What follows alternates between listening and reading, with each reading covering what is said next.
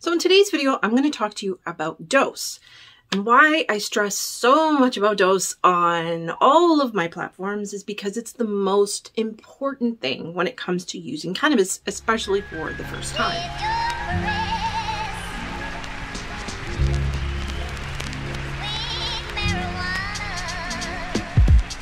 So I went on a 6-year hiatus off of cannabis because I had a very bad experience. I started to get anxiety. I was smoking cannabis, which is not a method that I recommend, especially as a new user of cannabis, because it's quite potent and it's difficult to get the dose right. And so I developed really bad anxiety, so I quit and I went off of cannabis for 6 years. During that time, I had my children and I had some difficult births, and that left me with pain and other issues that was really affecting my life, especially my sex life with my husband. So what I did with the help of my husband and a naturopathic doctor at the time who specialized in cannabis is I used a dry herb vaporizer on a low temperature, and I used a low dose cannabis strain or cultivar. And when I was vaporized that on a low temperature, I was able to enjoy sex with my husband. Oh, and it was like, I called it velvet vagina, and you can read all about that over on my blog. That's a different thing. But what I really discovered was that I felt no anxiety.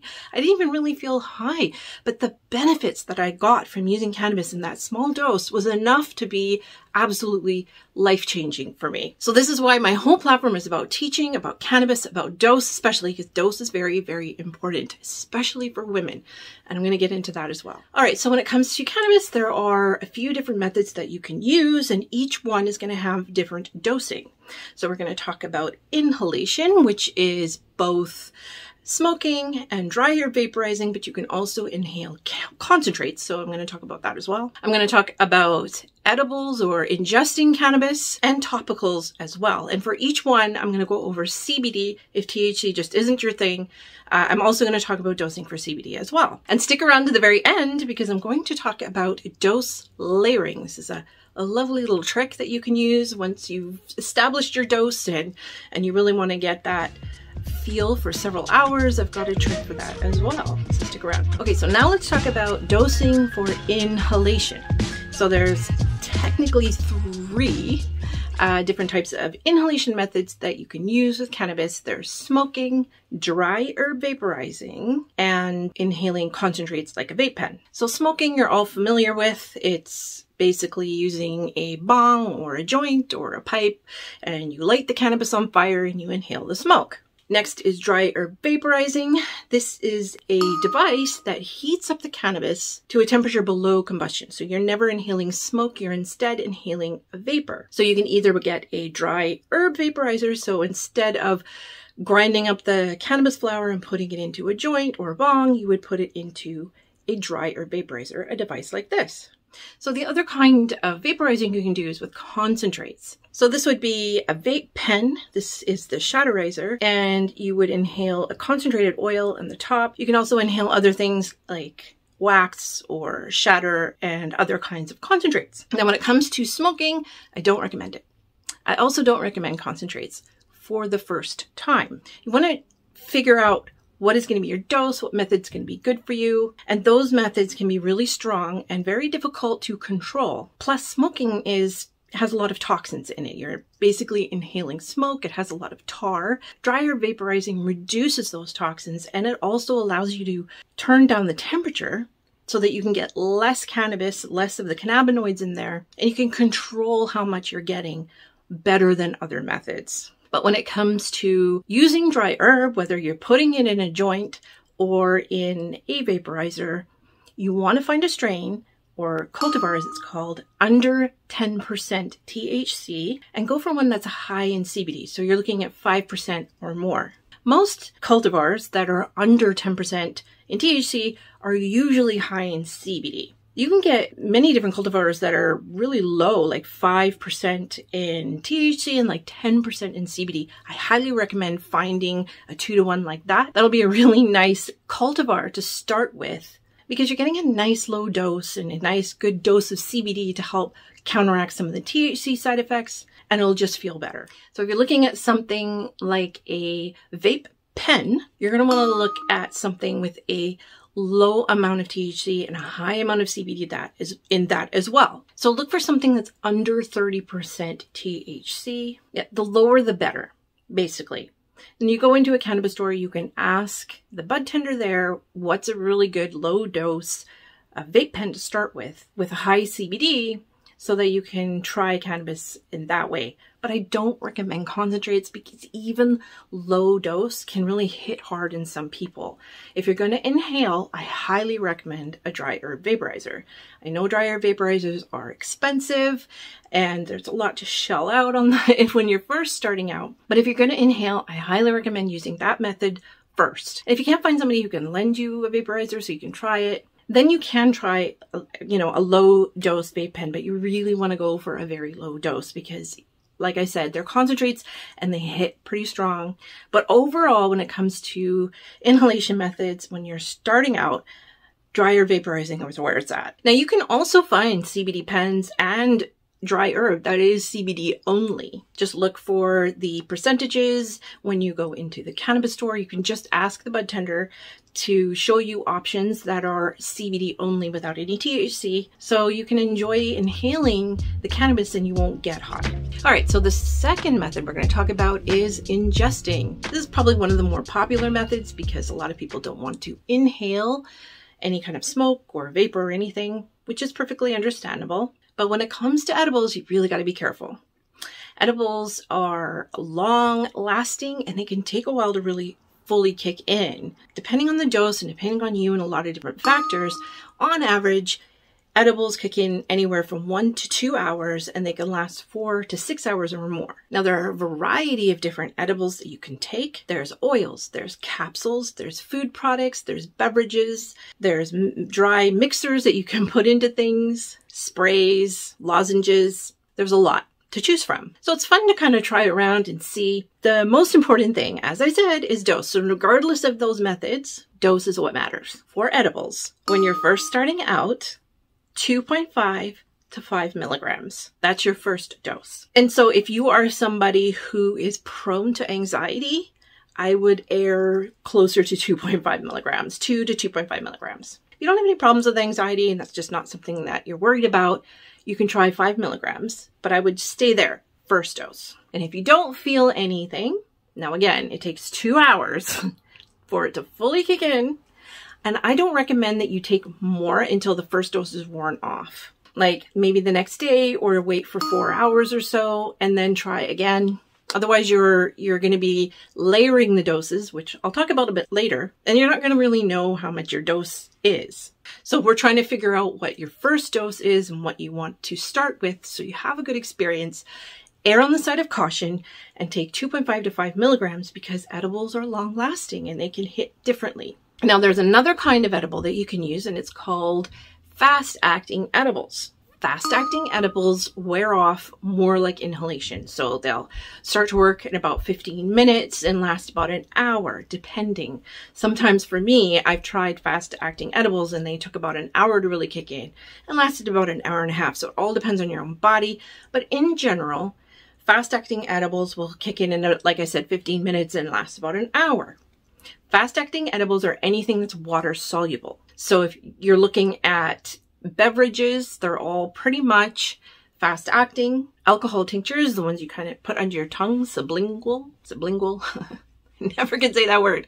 Yes, under the tongue, that's more fast-acting, goes into your bloodstream, bypasses the liver. And any kind of water-based drops or fast-acting edibles that say they're fast-acting. And sometimes here in Canada, they won't actually say that, but what they will call themselves is quick or rapid or fast or express. So any of those words that you see on an edible, for example, wanna quick is one of them, then you'll know that it's a fast-acting edible. And even with fast-acting edibles, don't take more than 5 milligrams on your first dose. Now, with fast-acting edibles, because they wear off quicker, then you can try again in about an hour. If you didn't feel it, I would go up. I would go up about 2 to 5 milligrams at a time, but be careful. My dose is 7.5 milligrams, and sometimes 10 can be a little bit too high for me. And that's only a 2.5 milligram difference. So be mindful when you're using it again. because usually you'll come somewhere in between. But if you really didn't feel anything at all the first time, you might want to double the dose for the second time. Now with CBD and ingestion methods, you can go high because CBD does not get you high. Therefore, you can go in a higher dose. It's tolerated quite well in high doses. And if you look at any of the clinical trials, scientific studies that you read online, they're usually using really high doses of CBD. We're talking 300 plus milligrams. So don't be shy. You can go ahead and try 50, 100 milligrams if you want to. But in general, I recommend about 20 to 25 milligrams. See how it makes you feel. You want to use it for a week. You want to use it every day. CBD is good when it's used every day, more like a supplement. And if that isn't really working for you, start upping your dose. Most people in general find a nice therapeutic dose with CBD to be about 50 to 60 milligrams per day.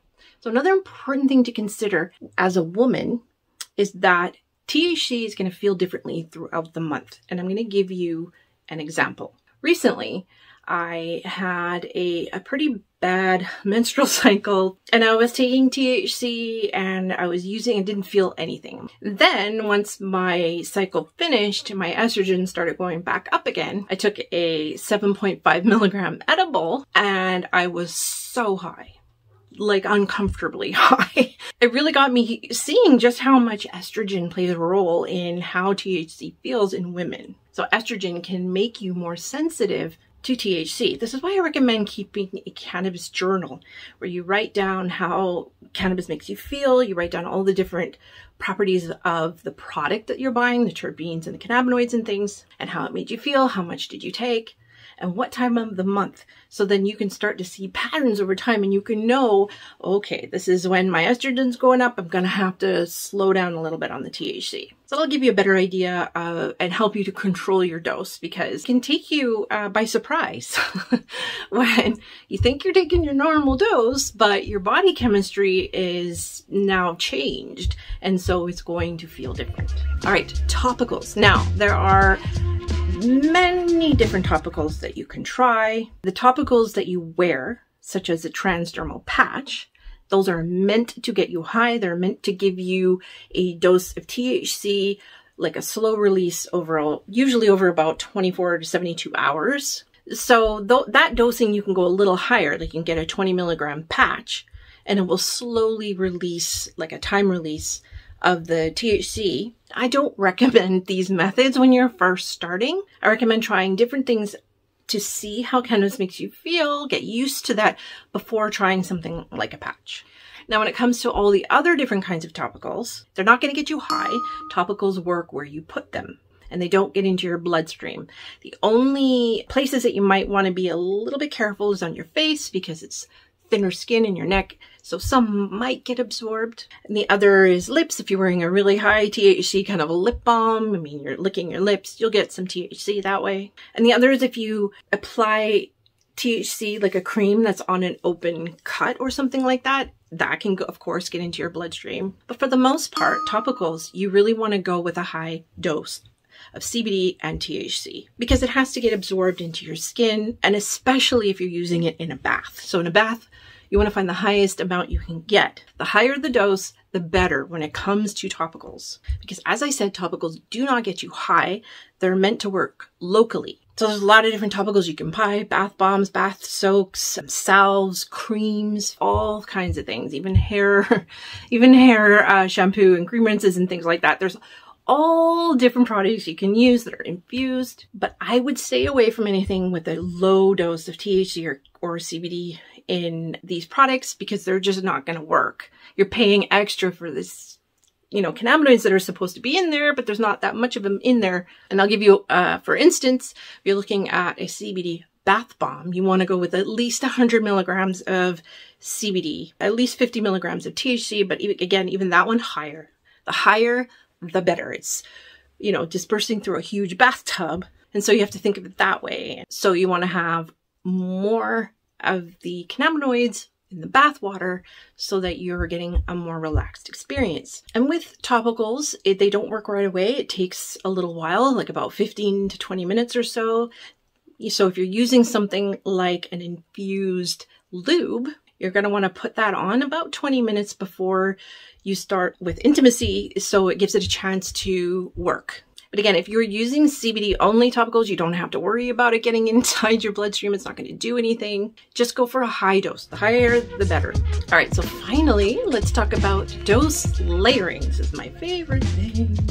Now, this is when you're more comfortable using cannabis and you've tried it a few times. Now you've got your dose. So there's a way to use a little bit of a higher dose. If you're using something like edible, what I like to do, like 10 milligrams, as I said, can be a bit high for me. So what I'll do is I'll take 5 milligrams, and then about 2 hours later, I'll take another 5 milligrams. Because eventually these two will meet, but they'll meet in a nice way. And so you're kind of drawing out your high over a longer period of time, and you're able to get a little bit higher of a dose without it being too much at once. So you can take it as soon as an hour if you want to as well, because the 2-hour mark is usually where it really peaks for edibles. So I would take 5 milligrams, and then as that's peaking, I take another 5. So in 2 hours, and that one's starting to wear off, then this one is kicking in.